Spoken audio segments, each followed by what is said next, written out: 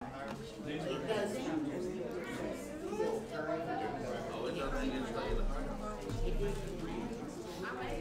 morning, everyone. It's good to see everyone here this morning. A few announcements to remind us of. And again, this is for our benefit as well as for any others that have opportunity to see what we're recording. We do have our Bible study each Sunday morning at 9:30. Encourage everyone to make an effort to be to that. We have very good studies available for everyone, all ages. And of course, 10:30 our worship assembly. And Wednesday night we have Bible study at 7 o'clock. And again, encourage everyone to participate in that. As a reminder also, we do record everything that we're doing here. This is all being recorded, and so it looks just like this, so you can find it. And you should be able to read the subject and the dates as well if you're looking for something in particular. Also, we do have access on our website, so that and the URL for the website is on your bulletin as well, so you can find that and find the information how to get to where we are. And there's other links on there as well, but this will get you to where the recording is, and you can share that with other people as well. And also, there are other resources available online. There's a lot of folks tend to be more online than not, and so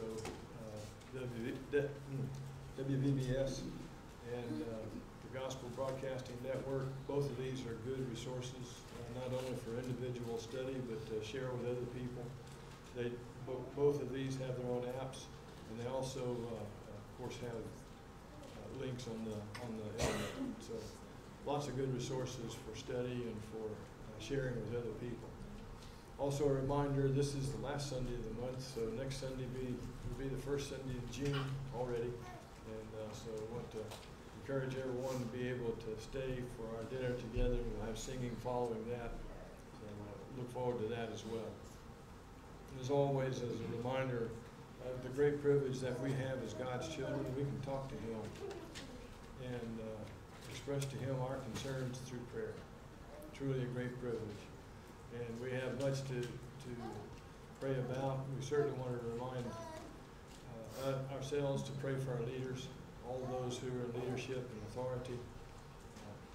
Doesn't matter what your opinion of them may be, they need our prayers, and they need God's help. Also, you know that there are many Christians, especially in foreign countries like Ukraine, Afghanistan, and India, Kenya, other places where we have brethren who are striving to spread the good news and to remain faithful to the Lord, suffering some severe persecution. And I know that if you've been paying attention in Gary Jones's emails, his letters, India is having elections and very much concerned about who might win those elections. It's been a difficult time for Christians in India, and it could get worse. So we'll continue to pray for all of our brethren in these areas. And of course, those that we have from time to time been supporting in Costa Rica, India, Kenya as well. So we want to remember to pray for all these. And we have some among us who have requested prayers for themselves and for others, individuals that they may be aware of, maybe family members. There's some information in your bulletin as well, but we do want to remember these that have been struggling with health issues and have some challenges in their lives. So that we want to continue to remember to pray for all these as well. At this time, we're going to take a couple of moments to pray. Pray for these that are listed here, any other circumstances that you are aware of, people, situations,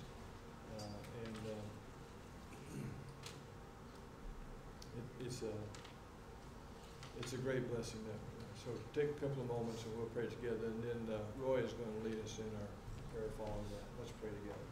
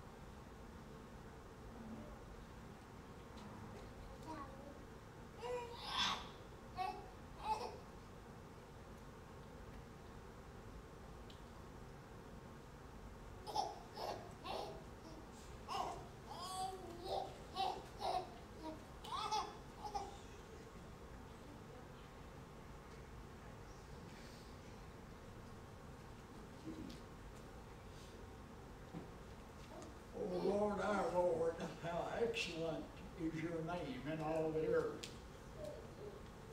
We're so privileged to come before your presence with praise and thanksgiving for all the good things that you do for us and for our country and for those that we support all over the world. We pray for the Word of God that will fall into honest and receptive hearts and bring forth much fruit. Father, to thy name's honor and glory, so that wherever in this world, the gospel can be preached, and the people being saved by those things and by their religious terms as we turn ourselves to that which is revealed to us in His Word. We'd ask you, Father, to watch over and to care for us today, care for each family that's here. We pray a special blessing upon each one of them. We pray again for the Word, that it'll spread to the honest hearts and that there'll be obedient people all over this world. Watch over us, Father, care for us, take good care of the congregation here.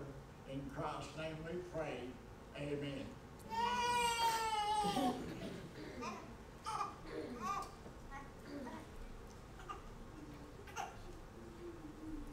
When Jesus was speaking to his disciples, he said, I am the light of the world. Whoever follows me will not walk in darkness, but will have the light of life. This is the message which we have heard from him and proclaim to you, that God is light, and in him there is no darkness at all. If we say we have fellowship with him while we walk in darkness, we lie and do not practice the truth. But if we walk in the light as he is in the light, we have fellowship with one another. And the blood of Jesus, his Son, cleanses us from all sin. Let us, as God's children, always strive to walk in the light as we are illuminated by the love of God.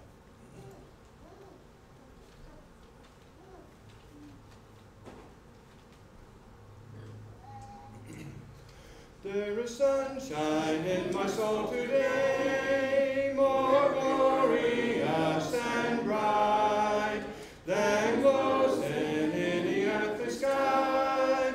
For Jesus is my light. Oh, there's sunshine, blessed sunshine, while the peaceful, happy moments roll. When Jesus shows his smiling face, there is sunshine in my soul.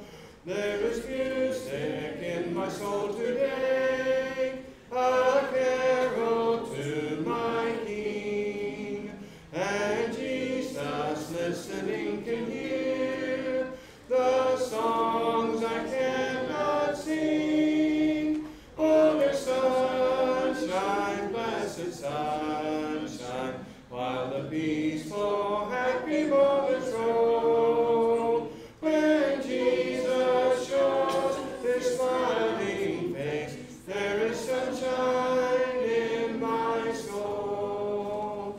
There is gladness in my soul today, and hope and praise and love, for blessings which he gives me now, for joys laid up above. Oh, there's sunshine, blessed sunshine, while the peaceful, happy moments roll. When Jesus shows his smiling face, there is sunshine in my soul. Walking in sunlight all of my journey, over the mountains, through the deep vale, Jesus has said, I'll never forsake thee, promise divine that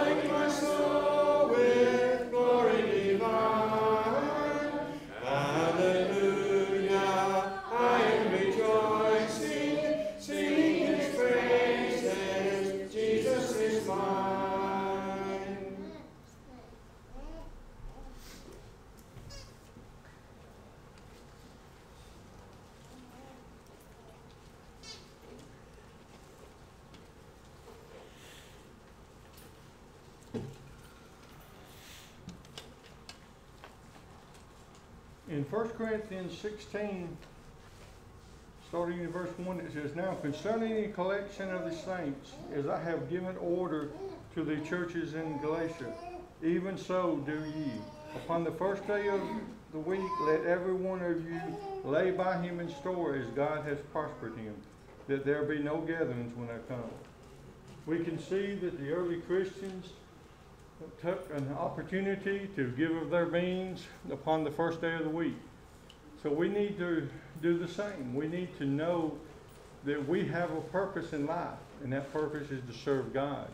Part of that purpose is to go out and to teach those around us, teach one another, and to learn those things of the gospel. We need money to help do those things. We need to be able to go out and teach others. We need to supply sometimes study aids and other things to help individuals. So as we do those things, we need to realize how important it is for us to give of our means. God's always given us far more than we could ever return. Let us pray. Dear Heavenly Father, we thank you for bringing us back together, Lord, so we can sing praise to thy name and worship you, Lord. Bless us today as we give back a portion of our earnings that it is used to further the work of the church. And let us give with a giving heart, not grudgingly. We all know if it wasn't for you, we wouldn't have anything, Lord. So just bless us and be with us the rest of the service. In Jesus' name we pray. Amen.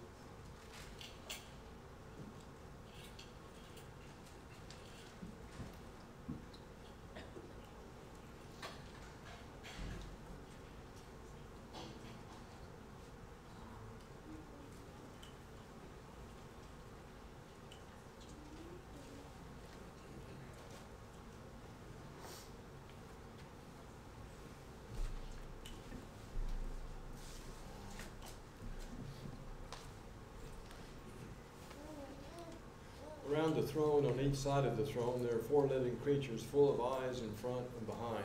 The first living creature like a lion, the second living creature like an ox, the third living creature with the face of a man, and the fourth living creature like an eagle in flight. And the 4 creatures, each of them with 6 wings, are full of eyes all around and within, and day and night they never cease to say, "Holy, holy, holy is the Lord God Almighty, who was and is to come." And whenever the living creatures give glory and honor and thanks to him who is seated on the throne and who lives forever and ever, the 24 elders fall down before him who is seated on the throne and worship him who lives forever and ever. They cast down their crowns before the throne, saying, "Worthy are you, our Lord and God, to receive glory and honor and power. For you created all things, and by your will they existed and were created." The words of these next 2 songs come from that reading, as we even have opportunity to honor God and to call him holy in worship.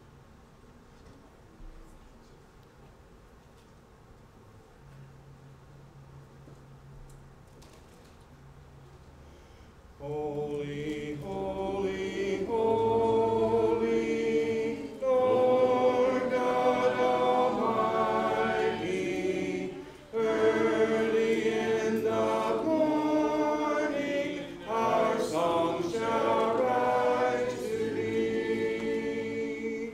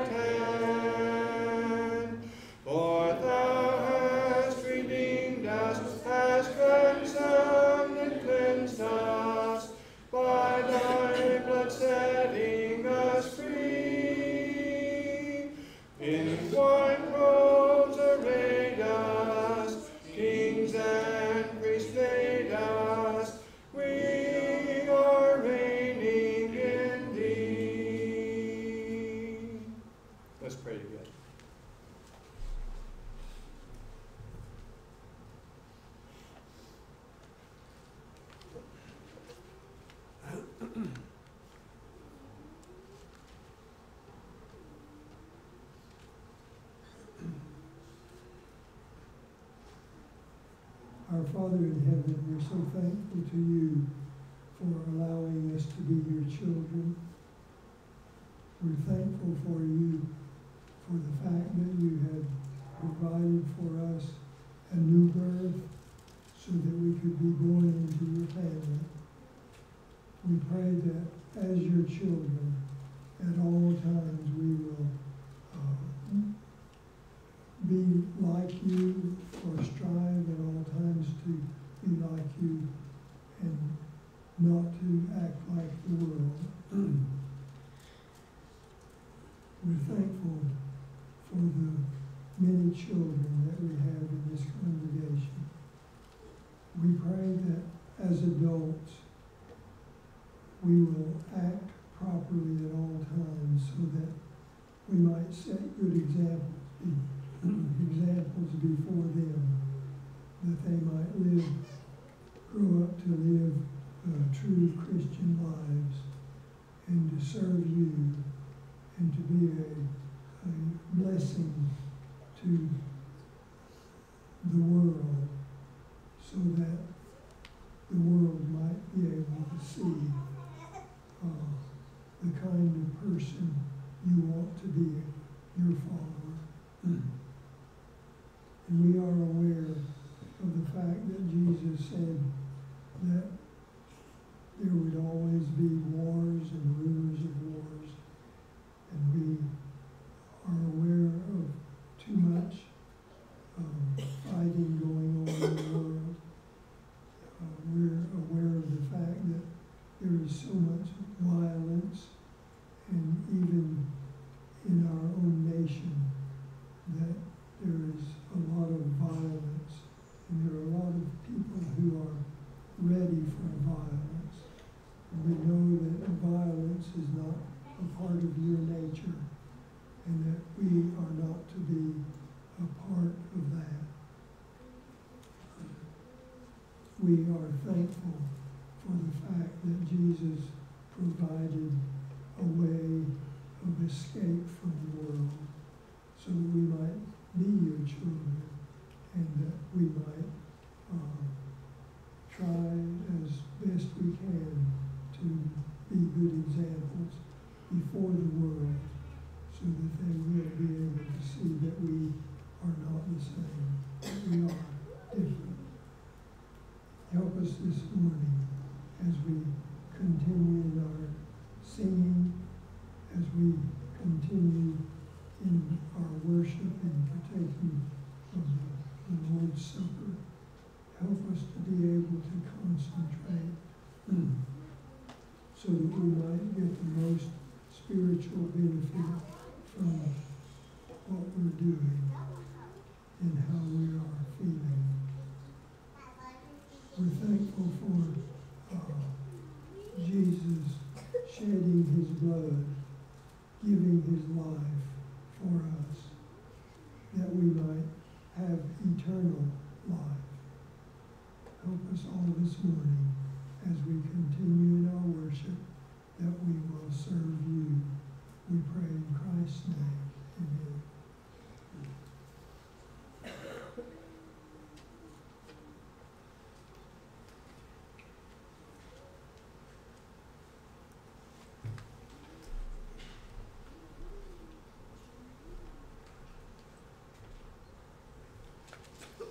This is the testimony of John when the Jews sent priests and Levites from Jerusalem to ask him, "Who are you?"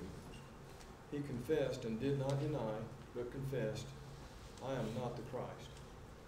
The next day he, referring to John, saw Jesus coming toward him and said, "Behold, the Lamb of God who takes away the sin of the world." As we sing the words of this song, we're reminded of the gift that God gave us in sacrificing his Son as a lamb for our sins.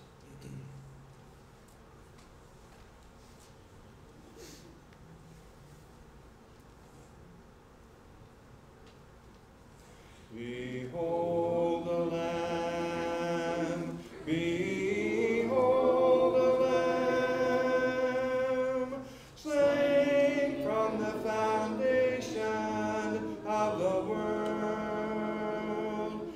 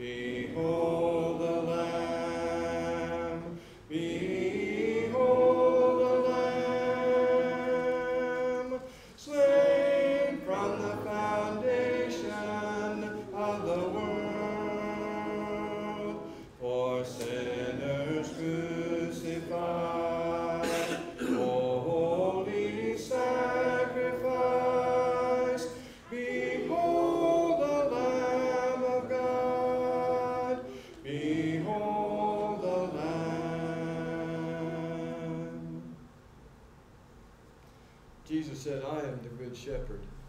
I know my own, and my own know me, just as the Father knows me, and I know the Father. I lay down my life for the sheep. And I have other sheep that are not of this fold. I must bring them also, and they will listen to my voice. So there will be one flock, one shepherd. For this reason the Father loves me, because I lay down my life, that I may take it up again. No one takes it from me, but I lay it down of my own accord. I have authority to lay it down, and I have authority to take it up again. This charge I have received from my Father.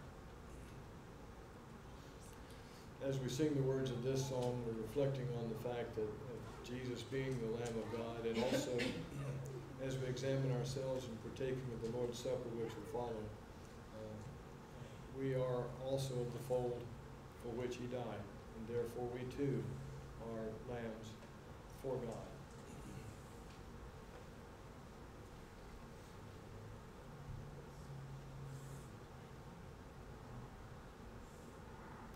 Your only Son, no sin to hide, but you have sent him from your side to walk upon this guilty sod, and to become the Lamb of God. O Lamb of God, sweet Lamb of God, I love the holy Lamb of God. Oh, wash me in his precious blood, my Jesus Christ, the Lamb of God.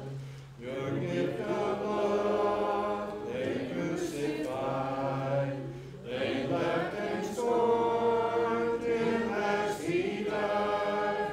The humble King they made a fraud, and sacrificed the Lamb of God. O Lamb of God, sweet Lamb of God, I love the holy Lamb of God. Oh, wash me in his precious blood, my Jesus Christ, the Lamb of God. I was so lost, I should have died, but you have brought me to your side, to be led by your staff and rod, and to be called the Lamb of God. O Lamb of God, sweet Lamb of God, I love the holy Lamb of God. Oh, wash me in his precious blood, till I am just the Lamb of God.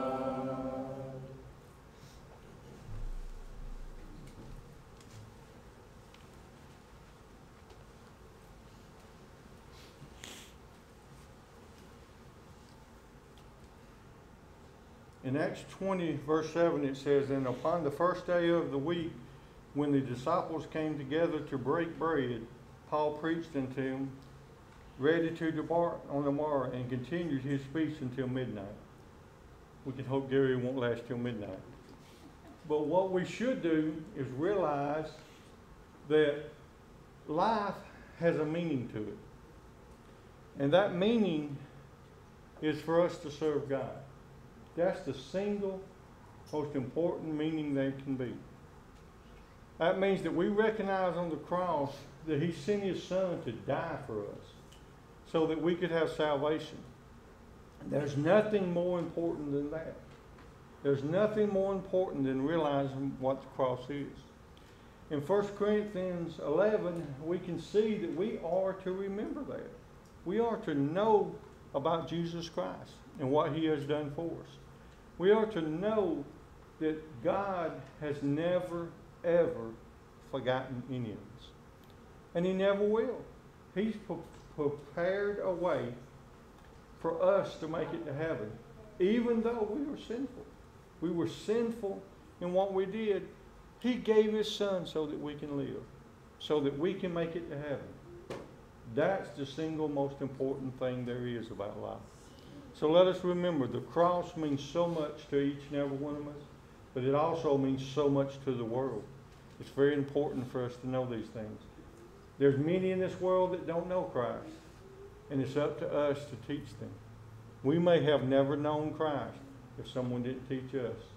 That cross can teach us so much if we pay attention to the cross. Let us pray.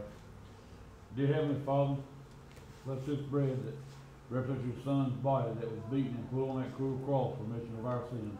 Let those take this bread and do it in pleasing manner to thee. In Jesus' name we pray. Amen.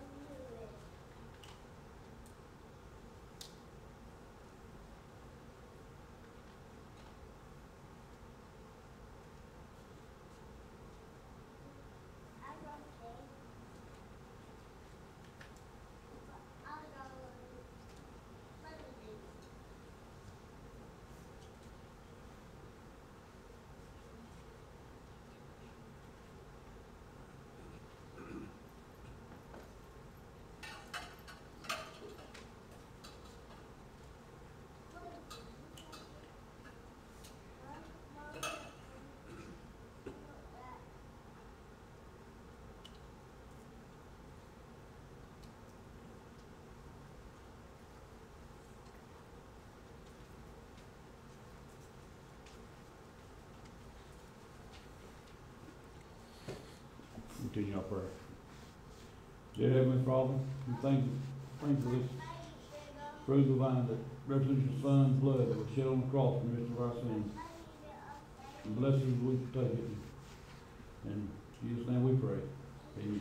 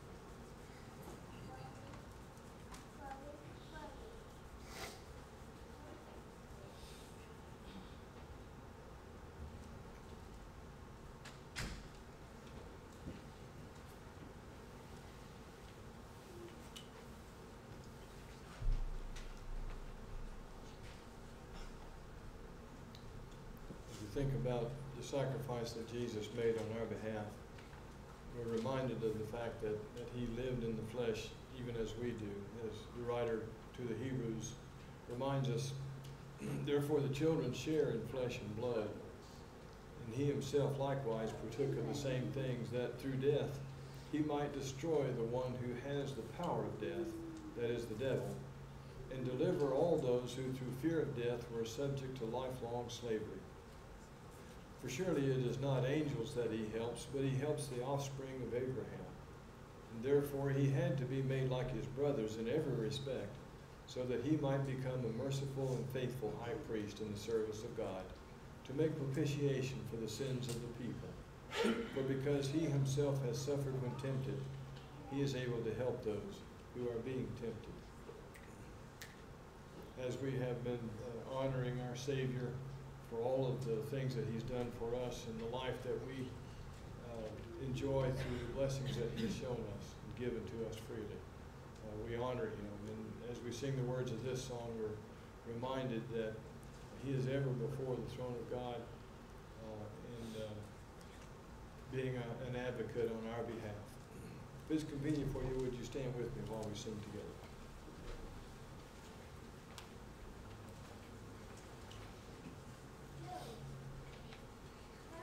Before the throne of God above, I have a strong, a perfect plea, a great high priest whose name is love, whoever lives and pleads for me. My name is graven on his hand, my name is written on his heart. I know that while in him he stands, no tongue can bid me thence depart. No tongue can bid me thence depart. When Satan tempts me to despair and tells me of the guilt within, upward I look and see him there, who made an end to all my sin.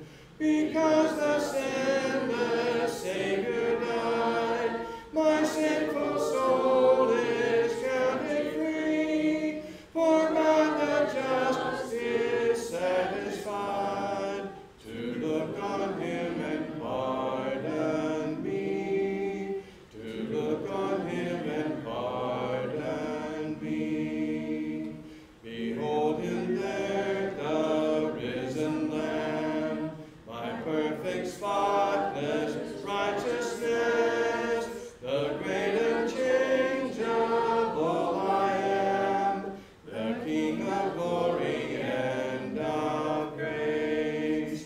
One with himself I cannot die, my soul is purchased by his blood, my life is hid with Christ on high, with Christ my Savior and my God, with Christ my Savior and my God. Please be seated. The song after Gary's lesson this morning is number 667, Power, There's Power in the Blood.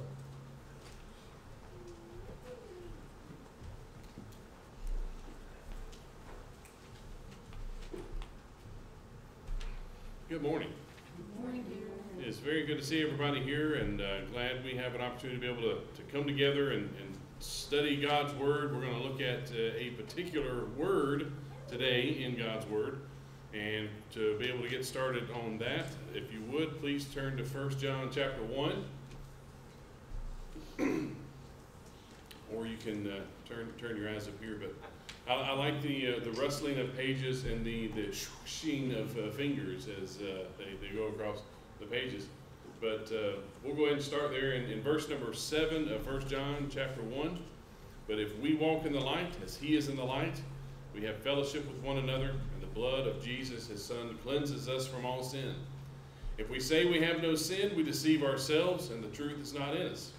If we confess our sins, He is faithful and just to forgive us our sins and to cleanse us from all unrighteousness. If we say we have not sinned, we make him a liar, and his word is not in us. And then, of course, starting there with chapter 2, verse number 1, my little children, I am writing these things to you so that you may not sin. But if anyone does sin, we have an advocate with the Father, Jesus Christ the righteous.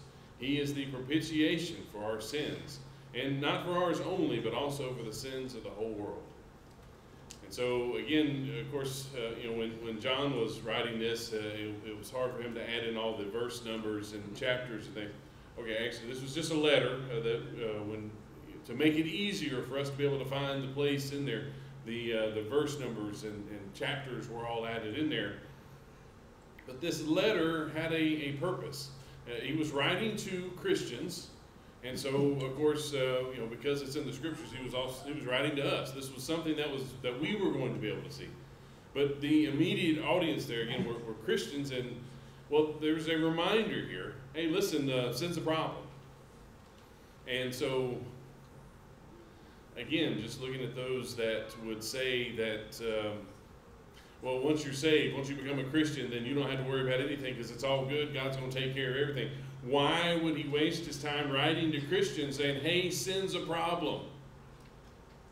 And again, a problem for you, a problem for us, if we didn't have to worry anything about that. So again, it's something that we need to make sure that we're paying attention to.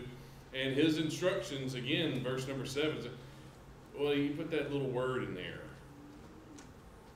If. Sounds like there's something we need to think about, and there could be something good, could be something bad. Let's look at the something good. If we walk in the light, of course, Christ being the light. If we are in Him, then of course we get some good things out of it. We have fellowship with one another, and of course that sin problem that I'm talking about here.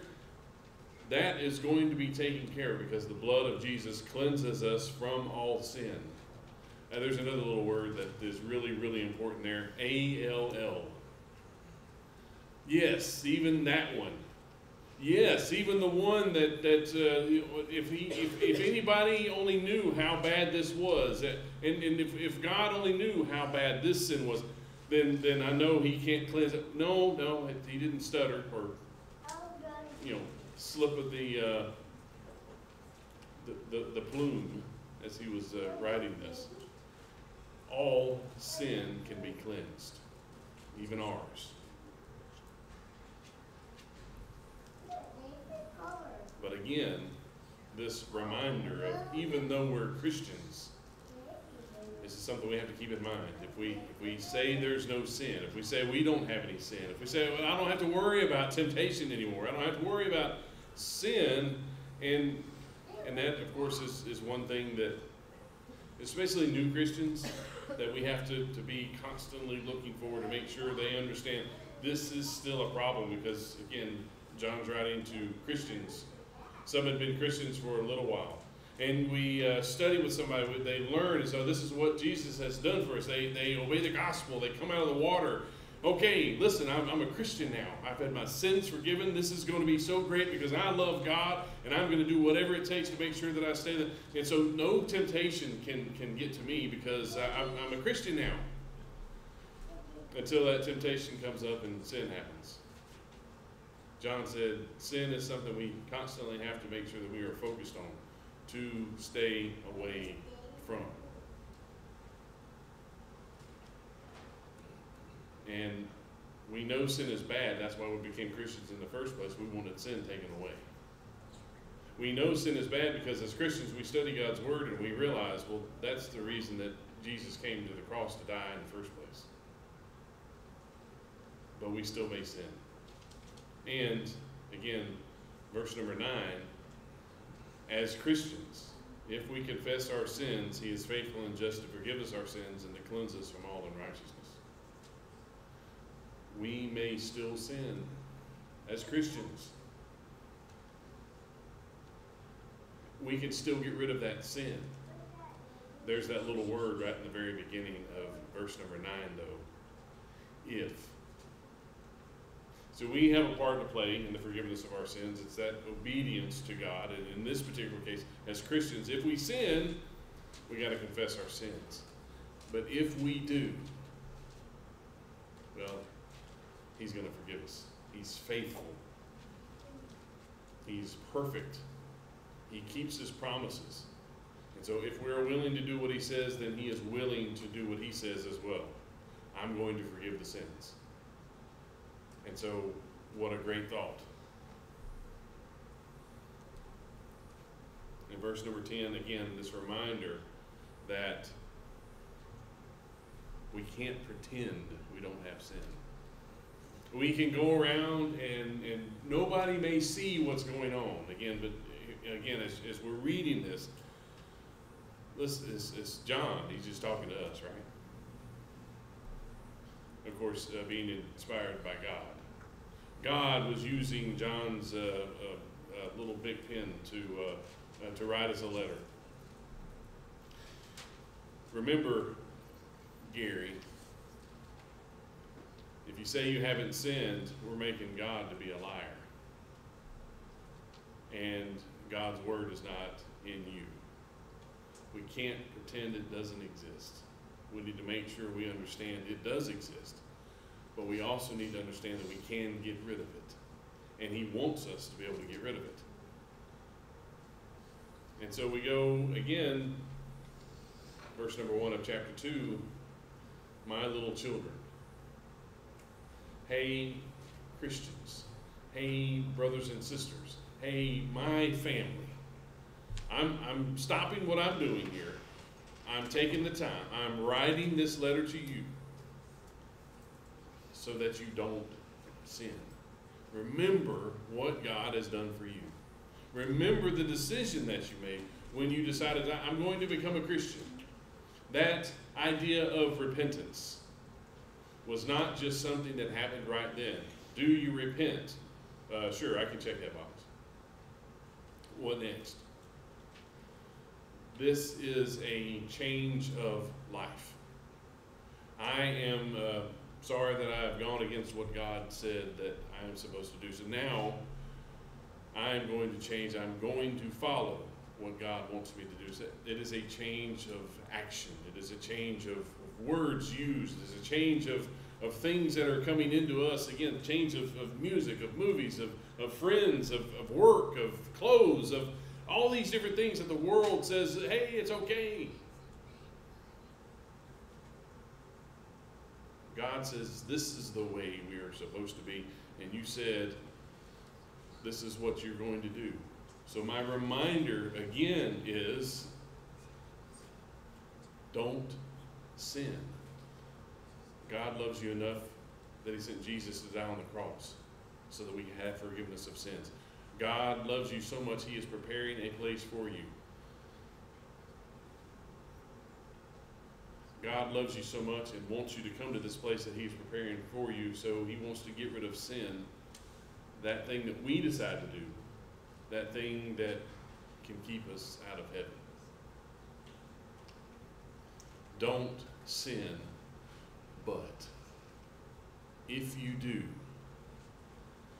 we have an advocate.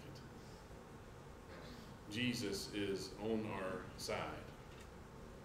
We have someone that has done what it takes to get rid of sin. So we can't do anything on our own that we decide, I am so awesome, I was able to get rid of this sin all by myself. We can't do that. We can be obedient to God. We can do exactly what is asked of us to do.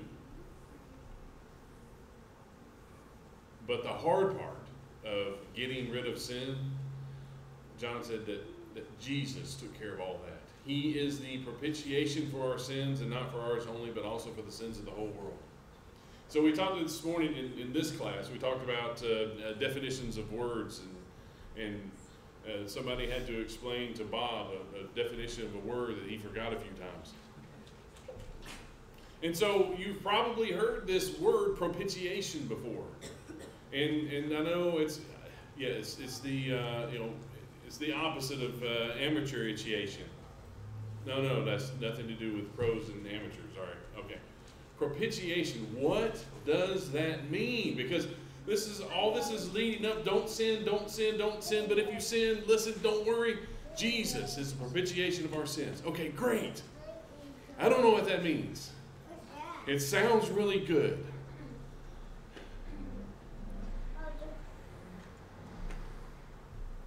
And there are some that can read right across this whole verse again with that same attitude of just reading, kind of like just reading through a story, and we can kind of go through and we can skip over words that we don't understand because that's too many syllables. I don't say words that big, and just keep moving on. This is a really, really important word because in this section of scriptures, it talks about the fact that we don't need to sin. But if we do, we've got an answer to it. We need to know what that answer is. What has Jesus done for us? Because if we know that, well, that makes it easier to not sin. Because that shows his love for us and how much he wants us to be with him for all eternity. And so, again, this word is very important to Christians. This word should be really, really important to us. And so here John is throwing it out there to us that he's the propitiation. He didn't write that word out because that's English. And he didn't exactly use that when he was writing. I know it's all Greek to me. But we're going to see if we can figure out what that word means and why it would be important for us to be able to know that. And I know that some people have a hard time writing in their Bibles, and I understand that if you don't do that. But if you do, what a great day to take some notes on what this word means, so that 6 months from now, when you read across that word, you can say, "Okay, I remember Gary talking about that. What did he say about that?" But then you can go back and look at that. Or again, of course, if you've got the electronic version, please take time to add some notes in or something so that you can go back. This is a really important word for us to know and understand. So let's look at Jesus being our propitiation and look at what we can see in the New Testament. And this word comes up a few times in the New Testament. And it's really a New Testament word. This is, even though we see the same type of word used in the Old Testament, this is really, again, for us as Christians, this is a New Testament word. We'll see in Romans chapter 3, verse number 21, it comes up again. But now the righteousness of God has been manifested apart from the law, although the law and the prophets bear witness to it. The righteousness of God through faith in Jesus Christ for all who believe. For there is no distinction, for all have sinned, fall short of the glory of God. Again, here Paul is talking about, again, this is a reminder, hey, we've all done this. Well, except for that one guy, Jesus. But all of us have sinned. All of us have fallen short of the glory of God. And are justified by his grace as a gift through the redemption that's in Christ Jesus, whom God put forward as a propitiation by his blood to be received by faith. This was to show God's righteousness, because in his divine forbearance he had passed over former sins. It was to show his righteousness at the present time, so that he might be just and the justifier of the one who has faith in Jesus. There is that term again. Jesus is our propitiation. Jesus is the propitiation for our sins. And we look at this particular word that's used, and we're going to go to the Greek, right? Because that's the original language that these scriptures were written in. And so we look at 1 John 2 and verse 2. That's where we saw the first version of it. And this word used in 1 John 2 and verse 2, and any Greek scholars in here, just, okay, I'm going to pronounce this word for you so you know how it sounds. And I don't know if it's right, but it'll sound really Greekish, right? Is that all right? Hilasmos? Does that sounds Greek, right? All right. Like feta, cheese, and just, that's a Greek salad. That's something totally different. All right, so, but this idea of this word used 1 John 2 and verse 2, again, we're going back to where we first started. It means atonement. It means appeasement. It means Jesus purchased us. Jesus freed us from our sin. All right, so the same word, though, is used in Romans 3 and verse 25. Propitiation. A different Greek word is used in Romans 3 and verse 25. It's similar, but it's a place or a thing, something where the appeasement happens, where the atonement happens. And so this hilasterion, that sounds right? Okay, good. So that's, again, it means something similar, the place where atonement happens. And so Jesus was the place where we were atoned. Jesus was the place where God was appeased. We've all sinned and come short of the glory of God. And we know what that means. The wages of sin is death. We deserve death. But the free gift of God is eternal life through Jesus Christ. Jesus purchased us. Jesus paid for our entrance into heaven with his blood. He was our propitiation. We look again, this same word, hilasterion, comes up again in Hebrews chapter 9. Now, even the first covenant had regulations for worship and an earthly place of holiness. The Hebrew writer, of course, talking about this, the tabernacle and the things that went into it, and part of the furniture that was going into the tabernacle. And yet this word still comes up. For a tent was prepared, of course, the tabernacle. The first section, in which were the lampstand and the table and bread of the presence, it's called the holy place. Behind the second curtain was a second section called the most holy place, having the golden altar of incense and the ark of the covenant, covered on all sides with gold, in which was a golden urn holding the manna, and Aaron's staff that budded, and the tablets of the covenant. Above it were the cherubim of glory overshadowing the mercy seat. Of these things we cannot now speak in detail. So where is propitiation in that? It is the term where we see in verse number 5, above it were the cherubim of glory overshadowing the mercy seat, is hilasterion, which is translated propitiation. So mercy seat, propitiation, it's used the same way. Again, this same word is used for the mercy seat. And so how can we get mercy seat and Jesus and propitiation? How does all of that come together? I am so glad you asked, because that's the next few slides we're going to look at. All right, so let's look back in the Old Testament, because that's where the letter of the Hebrews, this is written to reminding them, hey, listen, this is what happened. This is what we used to have. We had the tabernacle. We had all this furniture in there, including the Ark of the Covenant. And the ark had the mercy seat on it, as well as the things on the inside.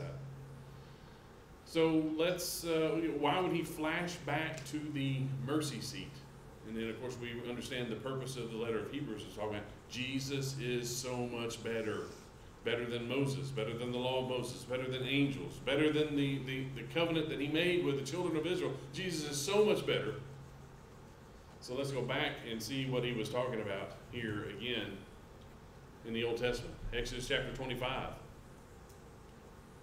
They were told to make an ark and bring in the animals, 2 by 2. Okay, this is totally a different ark. That was back in Genesis with Noah for that one. All right, so with this one, make a box. Again, when you start looking at the terminology, just a side note here, when God told Noah to build an ark, he was telling him, build a box.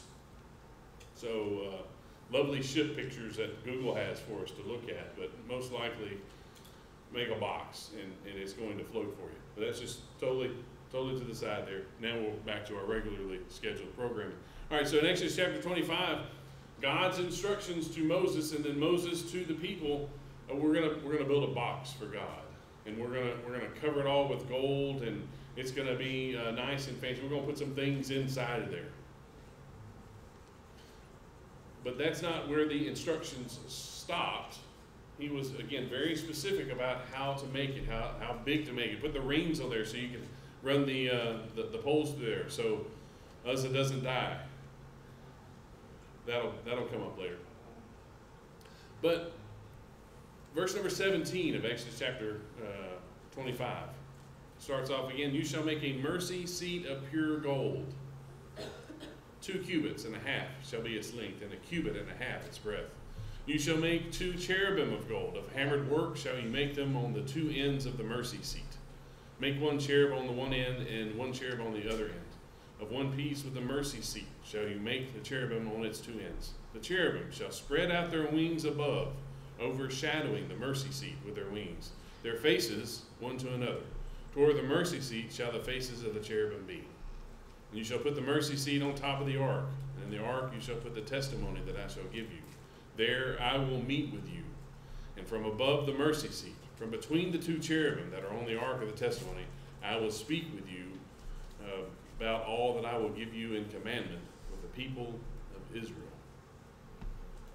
And so we look at, again, normally you start looking at the Ark of the Covenant, and of course, this is the artist's rendering of what the Ark looked like. It probably looks something similar to this, but we don't. All the Polaroid pictures were destroyed, so we don't have pictures of the actual Ark of the Covenant.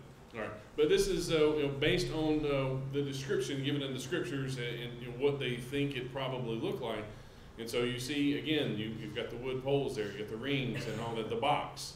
And then you have the description here again of what we look at. And again, what we have is this is the mercy seat right here. It's make a lid for this box.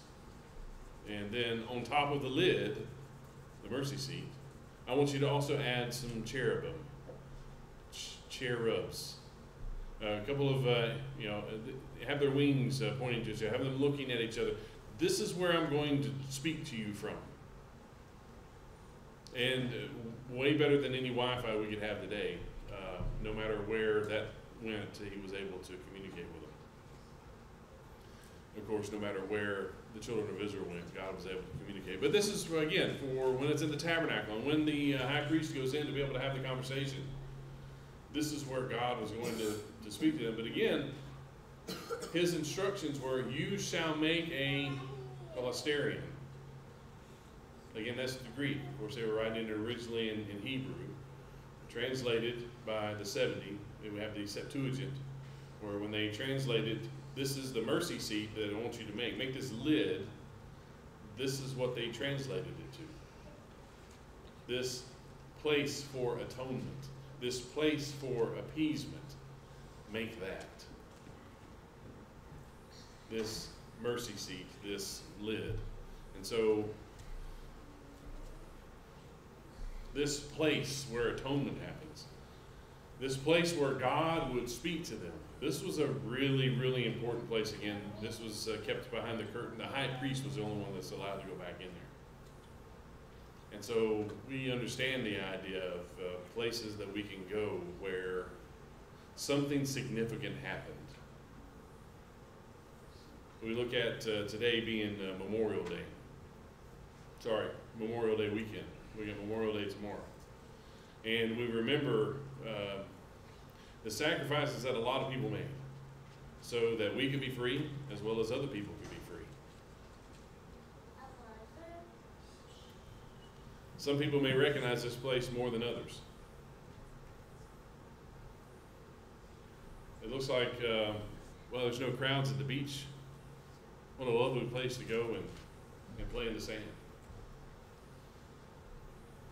This, of course, being across the pond, this being in France, Normandy. Just a few years ago, this beach was covered with bodies and blood, massive holes.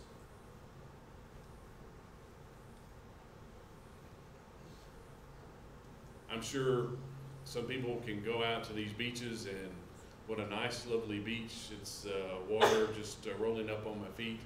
And there are others who go out here and have been out here to visit and cry. And just stand there because they know what happened here. So many people died.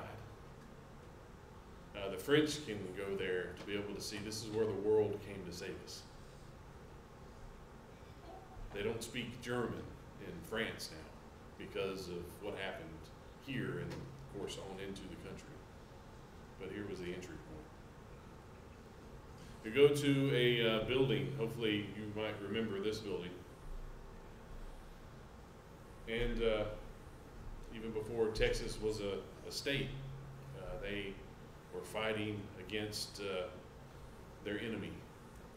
And all died in the building here except for maybe one, so that they could tell, here's what happened. And so again, some people go and they can walk in here and say, oh cool, a fort. In the middle of downtown and all the buildings around, and it doesn't look like a place that'd be set up for a fort. You know, I remembered, you know, seeing the movie, it's out in the middle of nowhere. It's kind of expecting nowhere. But again, there's some people that can go in there and it's a place of reverence, and they know exactly what happened there, that there were a lot of people that died there. And then you have this place. This place where appeasement happened, where atonement happened. This was a very, very special place, this mercy seat. And so as these translators were trying to describe, you know, it's all right, we're going to take this description of the Ark of the Covenant, and we're going to give it this name in Greek so that they understand what this means. So this is a place where atonement happened. This is the place for us as Jews. This was where God was appeased.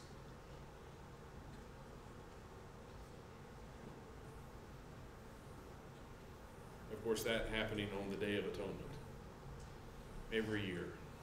We see in Leviticus chapter 16, they had instructions.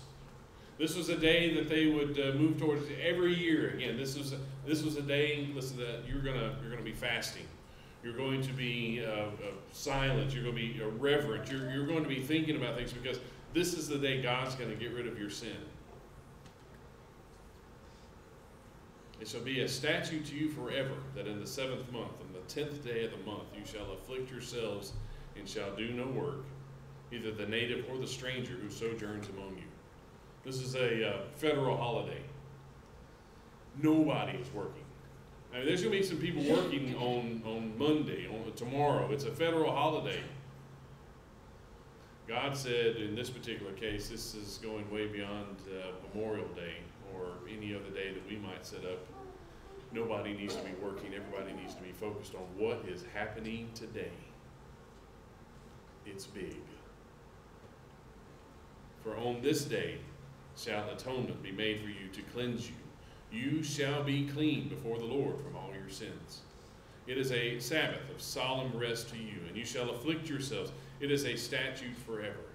And the priest who is anointed and consecrated as priest in his father's place shall make the atonement, wearing the holy linen garments. He shall make atonement for the holy sanctuary, and he shall make atonement for the tent of meeting and for the altar. He shall make atonement for the priest and for all the people of the assembly. And this shall be a statute forever for you, that atonement may be made for the people of Israel once in the year because of all their sins. And Aaron did as the Lord commanded Moses. A day of reflection, repentance, cleansing. God was going to get rid of sin that day. Of course, we see in previous verses, verse number 6, he shall make the atonement for the holy place. Again, as we read, the priest goes in, he is making atonement for everything. I mean, even for the tabernacle, for the tent itself, and then for himself, and then for the other priest, and then for all the people. But here we have, before he gets started, he is going to make a sacrifice, atonement for his own sin.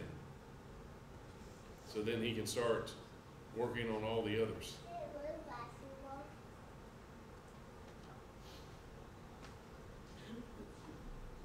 Exodus verse number 16. He shall make atonement for the holy place because of the uncleanness of the people of Israel, because of their transgressions, all their sins. And so he shall do for the tent of meeting, which dwells with them in the midst of their uncleanness. We see back in verse number 14, here is how he does that. He shall take some of the blood of the bull and sprinkle it with the finger on the front of the mercy seat on the east side. And in front of the mercy seat he shall sprinkle some of the blood with his finger 7 times.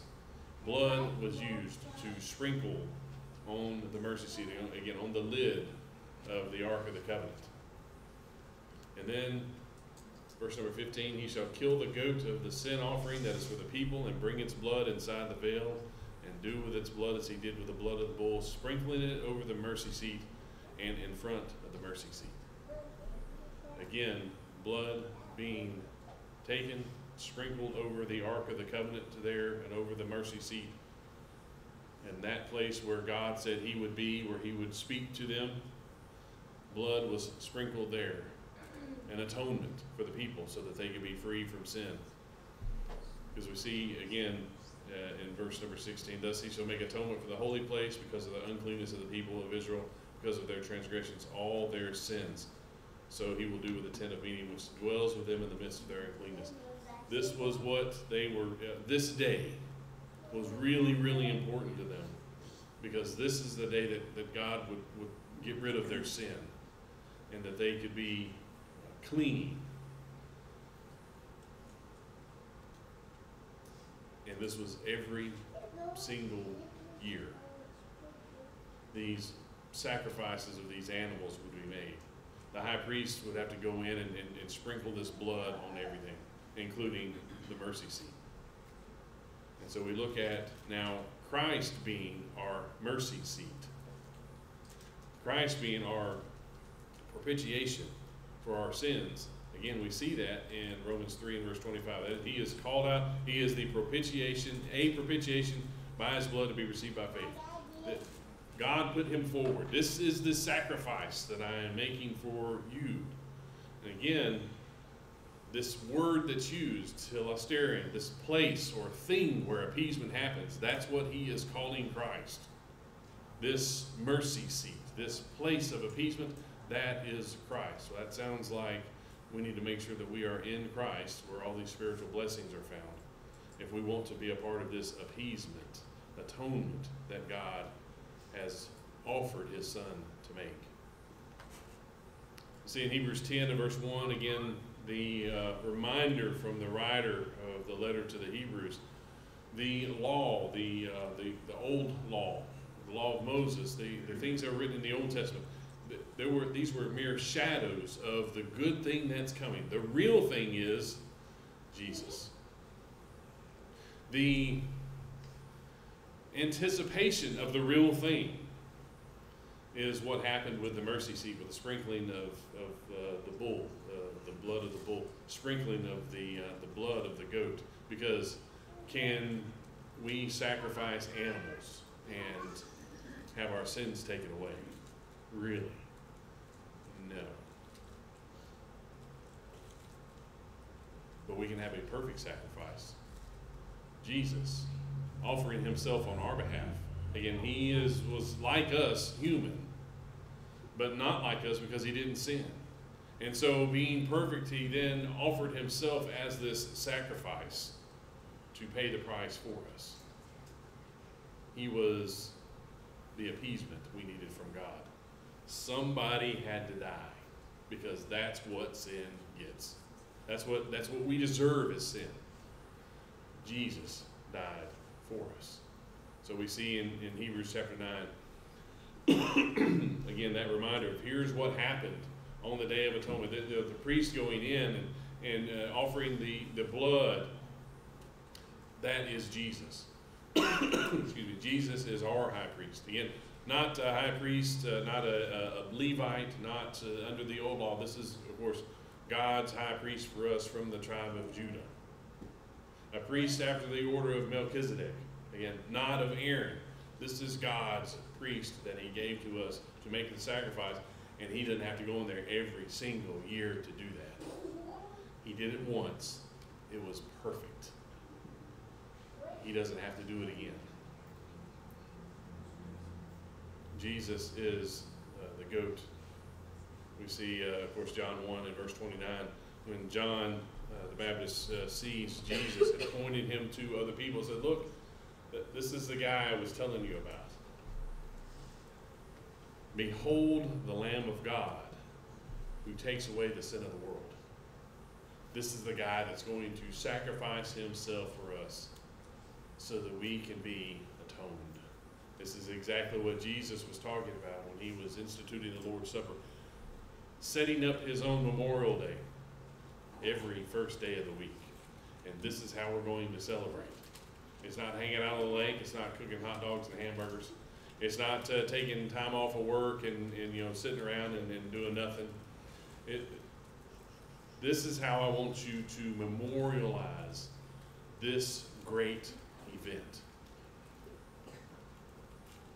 Unleavened bread, the fruit of the vine. And he talked about, again, when he took the cup, he had given thanks, and he gave it to them and said, drink of it, all of you, for this is my blood of the covenant, which is poured out for many for the forgiveness of sins. This is why my blood was, again, not just sprinkled out 7 times onto the mercy seat. His blood was poured out to the point that he wasn't alive anymore. His life was sacrificed for ours. And we see, of course, Paul reminding us, in him we have redemption through his blood, the forgiveness of our trespasses according to the riches of his grace. And that last word, that reminder, it's because of his grace. He didn't have to come here. He didn't have to sacrifice himself. He didn't have to care anything about us. He could have created us and just said, just let loose. You guys, do whatever you want to. You're all going to, be lost forever. But, listen, that's your choice. He loved us enough to come and sacrifice himself and purchase us. In him we have redemption through his blood, the forgiveness of our trespasses according to the riches of his grace, which he lavished upon us in all wisdom and insight, making known to us the mystery of his will, according to his purpose, which he set forth in Christ, as a plan for the fullness of time, to unite all things in him, things in heaven and things on earth. And again, that reminder, Hebrews 9 and verse 12, one-time sacrifice. Again, one more reason that Jesus is so much better than the law of Moses, so much better than angels, so much better than everything that the Jews were going through. This Day of Atonement was one day, and now we don't have to worry about making sure we're around for the Day of Atonement next year, because it's already been purchased. Our lives, our souls, our home in heaven, it has already been purchased because, well, he poured out his blood, securing our eternal redemption. So again, that reminder of the mercy seat on the ark. We see in 2 Samuel chapter 6, when David was going to bring back the ark, and this description that he was given, and he even talked about the fact that how important the mercy seat was. And he described again the top there, the seat, the lid, and then there with the cherubim, said, which is called by the name of the Lord of hosts, who sits enthroned on the cherubim. He knew this is where God is. This is where he speaks to us. It's there on top of the Ark of the Covenant. We see Numbers chapter 7. Moses heard the voice of God there. When Moses went into the tent of the meeting, again, here he is going into the tabernacle to speak with the Lord. He heard the voice speaking to him from above the mercy seat that was on the Ark of the Testimony, from between the 2 cherubim, and it spoke to him. This is a really, really important place. And again, of course, then we have the mercy seat on the Day of Atonement. This is where the blood was sprinkled so that God would get rid of the sin of the people. They were atoned there at the mercy seat. It was a representation of God is here. And And so the blood of Jesus was sprinkled on the throne of God for our atonement. And again, we've already said, not even really sprinkled. The blood of Jesus was poured onto the throne of God for our atonement. Peter reminds us that we are ransomed from the futile ways inherited from your forefathers, not with perishable things such as silver or gold, but with the precious blood of Christ, like that of a lamb without blemish or spot. And so, of course, we know Jesus' sacrifice was accepted by God. It was pleasing to God. Our atonement is completely paid for. What are we going to do about it? A chart you have seen numerous times. But what a great reminder.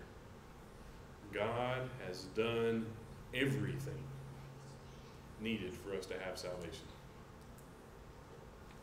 He made the plan. He sent his son to sacrifice his life. He is our propitiation. We have been atoned. We have been redeemed. We've been purchased.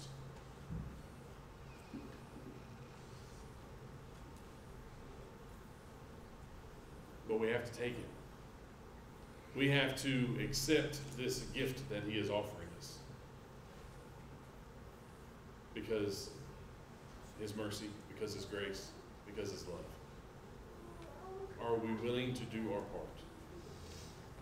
Of course, learning who Jesus is and what he's done for us, and being obedient to him to show our love for him.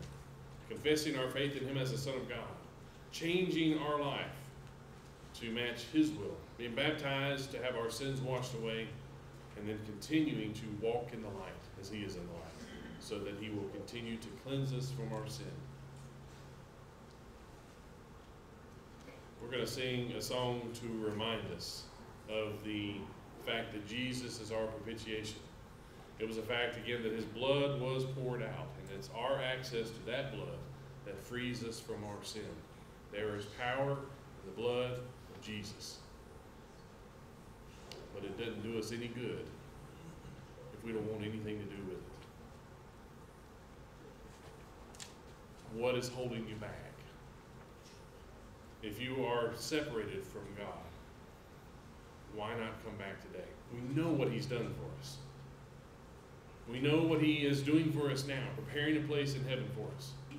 We know what he wants to do. He wants to spend spend eternity in heaven with us forever or longer. He's left it up to us. There's power in the blood if we're willing to accept it. Let's do that today. If we can help in some way for you to be able to do that, let us know as we stand and sing.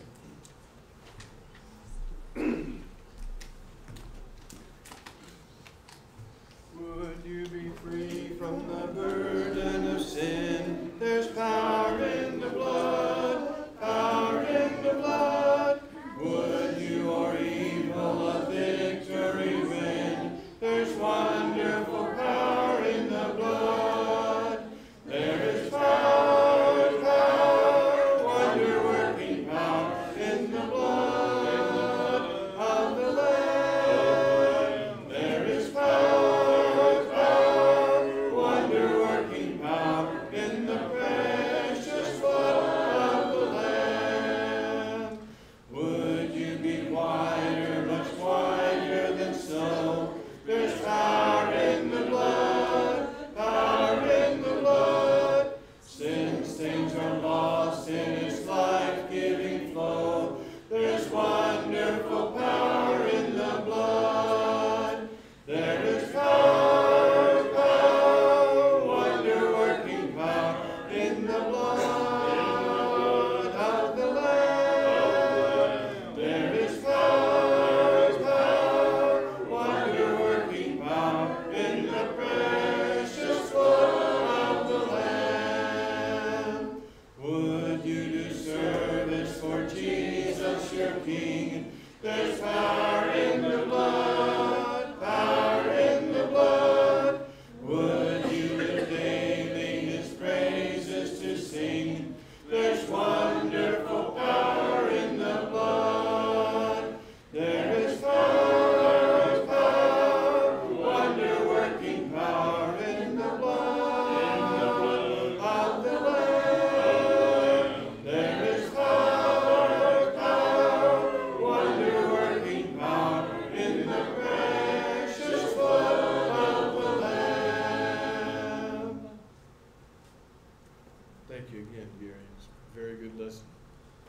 There's so much that we can gain from a good study of the words that God has revealed to us. And, things for us to think about and to continue our study about. Jesus being the propitiation for our sins. It's always a great blessing to be able to assemble with you here to worship God together in His way.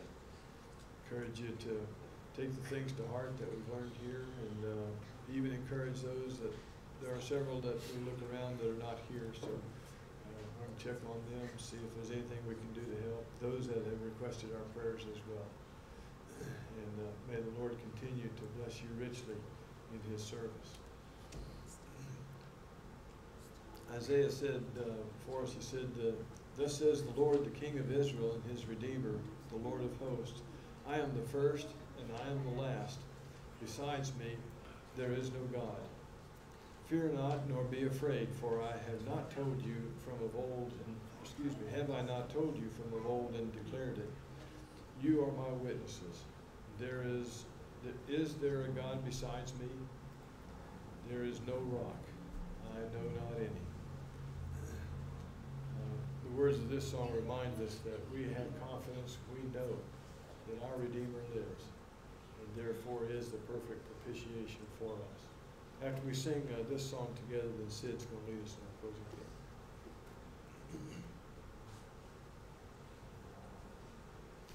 prayer. I know that my Redeemer lives and ever prays for me. I know eternal life He gives, from sin and sorrow free. I know that my Redeemer lives. I know eternal life He gives. I know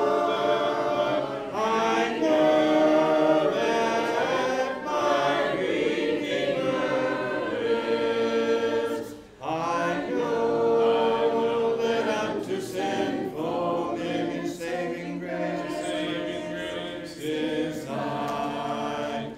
I know that He will come again to take me home on high. I know that my Redeemer lives. I know eternal life He gives. I know that my Redeemer lives. Let's pray.